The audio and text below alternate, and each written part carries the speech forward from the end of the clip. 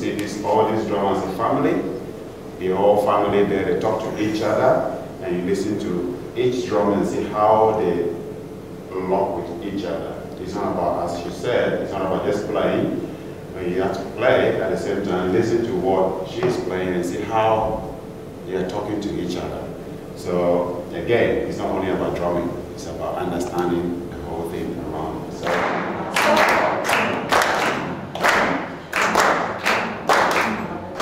I always say, let me crack your brain a little bit. You can even hear the sound of the drum where they're Sogo, Kidi, Gaga, Groboto. So listen to that. I'm going to play the mid black with you on that. 'cause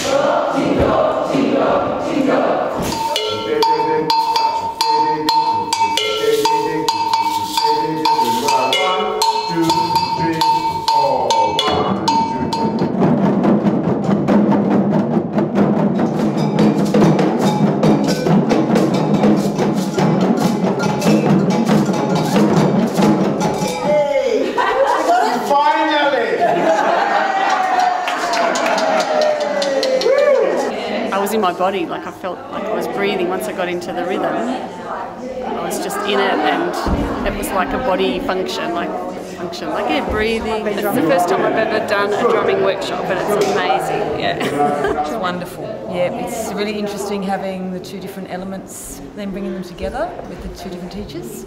Yeah, it's good. For me, it's applying the Takatina syllables and the timing and the counting in the context of African drumming. It's really fascinating. My brain is liking that a lot, yeah. Thank you. No worries. Polyrhythms of the 2 over 3, 3 over 2, 3 over 4, 4 over 3, and then the 5. Because when you get past that point, you'll just be in such a flow. And you can start hearing all the other parts that start to emerge. Our feet are the same, just stepping on